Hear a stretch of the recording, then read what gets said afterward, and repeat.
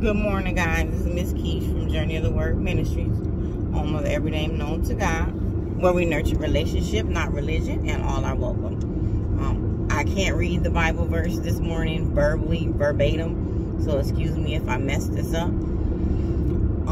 This morning I just want to touch on the scripture that says, no weapon that formed against us shall prosper, and that even the tongues that wag against us shall have judgment passed against them, and that it is our heritage that God's righteousness should be passed upon to us. I really feel like we only concentrate on the first section that says no weapon formed against you shall prosper. Now, keep in mind, as every pastor says, I know you've heard it because I've heard it 1,000 times, it doesn't say no weapon will be formed, but it says it won't prosper. So that means that it won't be victorious in the end. It speaks on people that are going against you.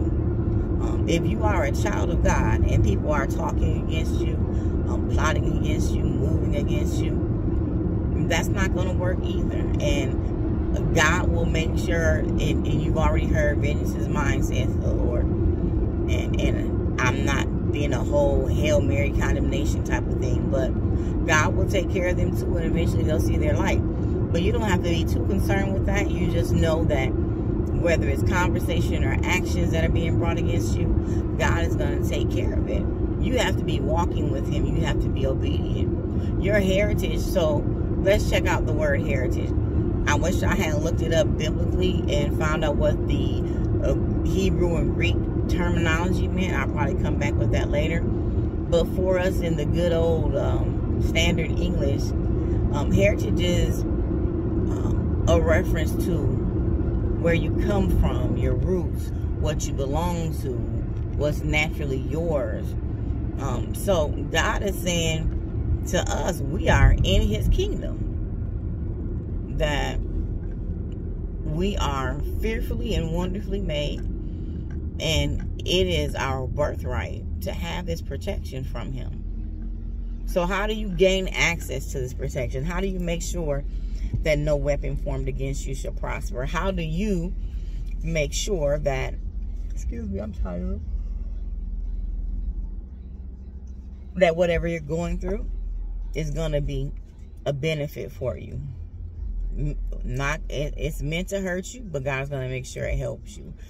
No longer a trial, but a testimony. Look at everything that you're going through. Try and change your vision from the glass half empty to glass half full. Be positive. Be prepared for everything, but be positive. The way that you can become a member of the No Weapon Formed Against You Shall Prosper group is by starting to build that relationship with God. And it has to be personal. It has to be intimate. You have to be dedicated. You have to be disciplined. It's not something that you get just because you go to church every Sunday, go to Bible study on Wednesday, and you pay your 10% tithes automatically.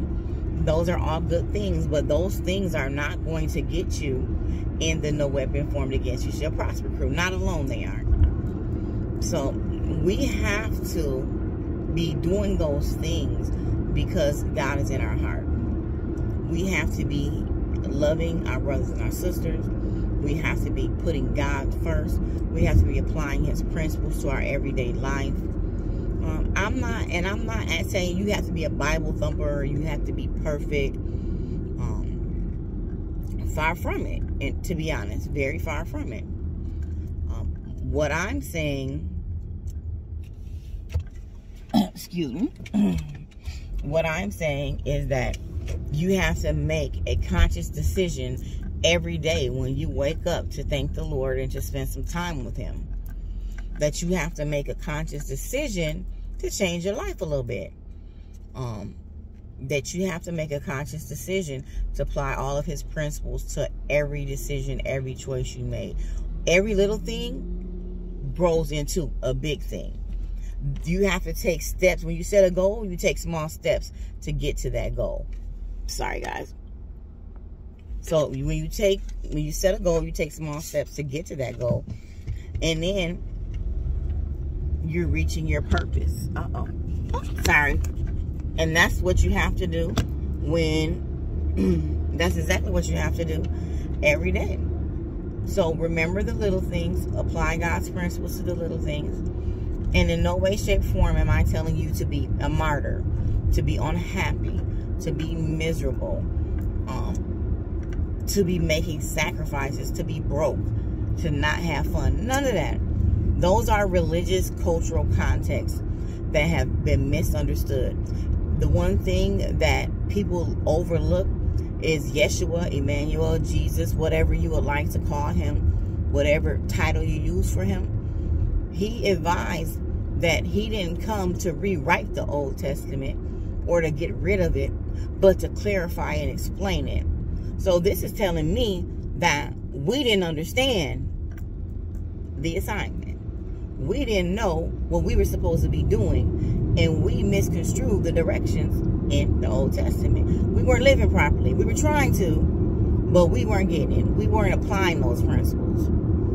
So the New Testament was an explanation or a breakdown for us. And guess what? We still ain't getting it because our ignorant selves believe, oh, well, the Old Testament is wiped away and the New replaced it. No, no, no. Study, study, study. It's improving. It's gaining an understanding. That's what it's doing. Now, think about it. He told you he wasn't abolishing it. He told you that you're supposed to seek knowledge and gain an understanding. He says that he speaks in riddles so that only his people will understand what he's saying. These are all key factors that we should remember. And if you are in a true relationship with God, it's your own personal relationship. It cannot be defined by another. I cannot tell you how to talk to your daddy, your God. I cannot tell you how to thank him, praise him, speak to him, anything. I'm trying to get people to break away from religious traditions or thoughts, because the Lord doesn't care about those things. We do as a culture. That doesn't have anything to do with God. That's religion, and that's what I want people to realize. So your first step is to begin getting to know God intimately. In relationship, you know someone intimately. In relationship, you know some of their secrets. You want to try and please them. You converse with them. That's what you need to do with God on a daily basis. Don't look at how someone else does it either. Do it how you want to do it. Now that's how you become a member of the No Weapon Formed Against You Shall Prosper crew. Have a good morning, and thank you for joining me on the Journey of the Word Ministries. Have a blessed day, guys. Bye.